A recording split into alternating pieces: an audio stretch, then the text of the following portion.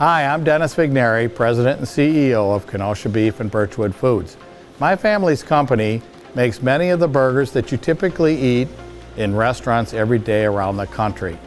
Come on along with me and we'll take a tour of the plant to see how ground beef and burgers are made. The basic building blocks of burgers are beef trimmings, which are pieces that are trimmed of larger cuts of beef like tenderloins, roasts, and etc. Trimmings are often too small to be sold on their own, but are excellent for ground beef.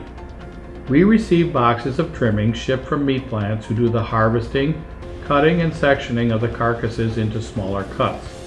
The trimmings are tested before they come to our plant and won't be accepted if they don't test negative for pathogenic E. coli. The trimmings are physically inspected and then put into an initial coarse grinder.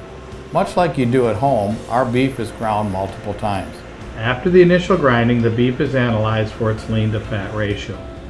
When you buy 80% lean beef at the grocery store, it's because we've specifically mixed the leaner and fattier beef together to create a lean to fat ratio consumers enjoy. Then the beef is ground once again. At this point, you should recognize it as the ground beef you find in your grocery store. Since we're sending our ground beef to restaurants, we send it through a separate machine to form and shape the patties, as well as stack them together for shipping. One of the keys to producing safe and wholesome meat products is following strict sanitation. Our plant is cleaned for a full 8-hour shift each day. We then swab equipment to ensure that it's clean.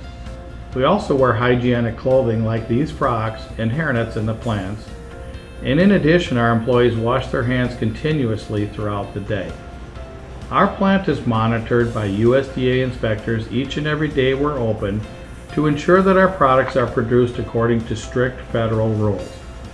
Here at Kenosha Beef we produce about 10 million pounds of beef per week. That's enough to feed approximately 40 million people per week. The burgers are packed and boxed, but aren't sent out of the plant until we test the products in our lab to ensure they meet our customer specifications. And that's how burgers are made. We do it on a much larger scale, but otherwise it's the same as what you might do at home.